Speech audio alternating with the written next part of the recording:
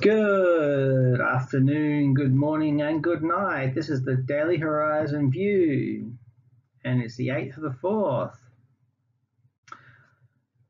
This is our top 5's Exchange Traded Funds on the ASX, and today's spotlight is 000, and that is the BetaShares Crude Oil Index ETF, and that's currency, hedged, and synthetic.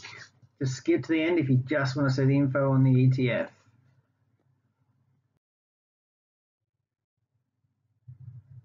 So a quick overview here. Market was up 0.64% and closed at 63.10. Materials, healthcare, energy, consumer discretionary, real estate, industrials, utilities, information technology, consumer staples, all in the green. We had gold, silver, platinum up, and crude oil and petroleum products mostly up as well.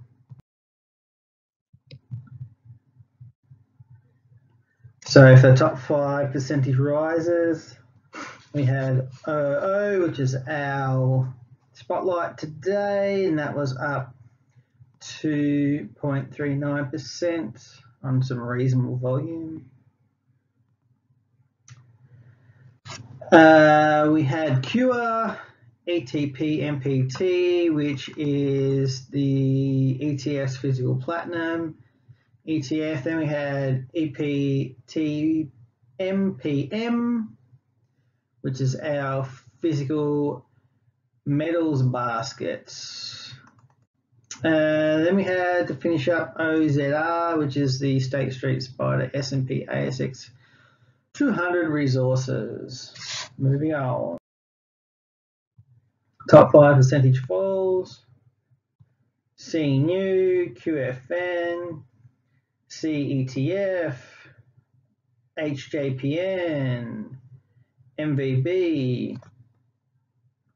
So China New was down 2.55%. Not reasonable fall, but not too much. Quite a lot of volume, so not sure if that means anything or not, but it could do. Then we had QFN, which is our BetaShares S&P ASX 200 financials. Most people know CETF. HJPN is a BetaShares Wisdom Tree Japan ETF. BVB is the Van Eck Vectors Australia Banks. Our top $5 rises: IJH, SPY, IVV, ETP, MPM, EPT, MPT. So IJH is the iShares S&P Midcap 400. SPY is the State Street Spider S&P 500 ETF. IVV is the iShares S&P 500 ETF, and the other ones are our physical metals. So there's a bit of a focus on the US market with those ETFs, the top 3 anyway. Top $5 falls: CETF, IAA, IKO, IHOO, and QFN.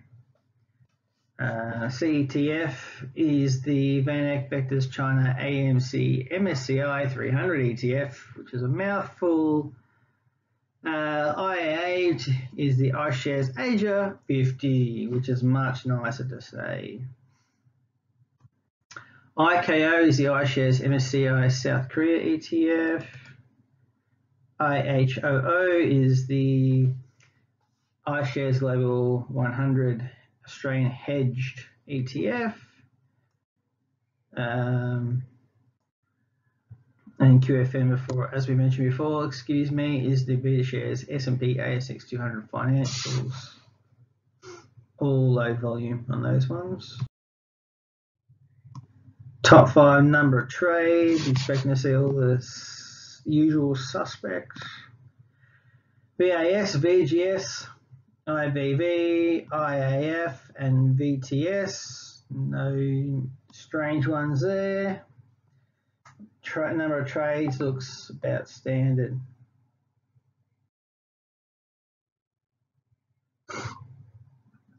We had the top 5 number by volume. CNU, MVS, VAS, VGS. Usual suspects there. Moving on to the top 5 by volume. VGS, VAS, China New, STW, MVS.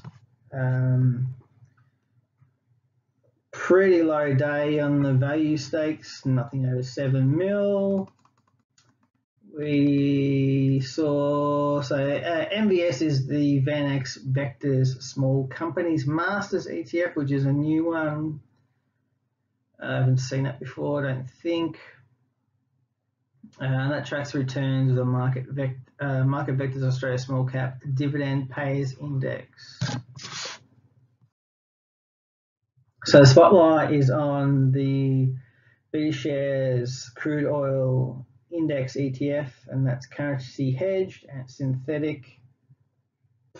Provides investors with a simple way to take a view on oil prices. So if you're interested in oil, this is quite a simple way to take advantage of that. So it aims to track the performance of the index before expenses and fees, yada yada. So it provides exposure to crude oil futures with a currency hedge against movements in Australia and US dollar exchange rates. So access, so you can take advantage of the movement in crude oil futures by simply buying one share, which is that ETF. You don't have to do multiple trades or look at different instruments. It's quite simple and it's quite convenient.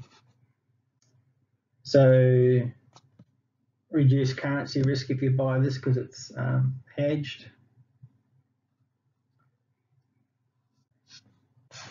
Commodities globally are priced in US dollars. This fund's US dollar exposure is hedged to the Australian dollar. 100% backed by cash held by third-party custodian, so it's pretty safe. So it gives you optionality for your portfolio diversification. So commodities historically have a low correlation with other assets. Liquidity, you can trade it just like any other stock. Net asset value was $17.24, so it's trading above the net asset value at $17.58. Management fee is 0.69%. It's not too bad. Distribution frequency annually in July. The dividend yield is 1.6%. But yeah, investors who want exposure to the oil sector but don't want the hassle of analysing specific companies could consider this ETF. So, I think the ETF might be a good tool to have in the toolkit if you want to do exposure to commodities. However, I'd be doing some more research because it is a synthetic and I'm a little bit nervous about synthetics. Other ones to take a look at to get commodity exposure might be QAG, which is the agricultural ETF, and Perth Mint Gold, PM Gold, not PG Gold, which is a mistake. It's P Gold, PM Gold. So definitely do some more research on that one because it's a synthetic. So performance on this ETF isn't great either. So it was opened in November 2011, hasn't really performed that well historically.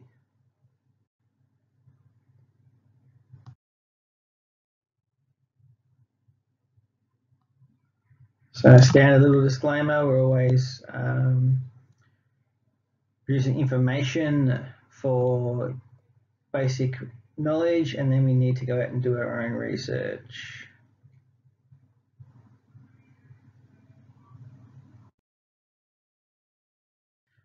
So trying to crack your financial sky by giving you the tools and the information to become confident and be able to make your own assessments on investments.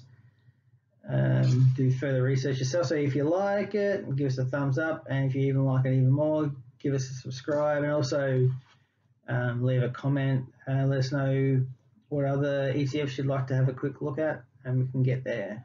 Thanks. Bye.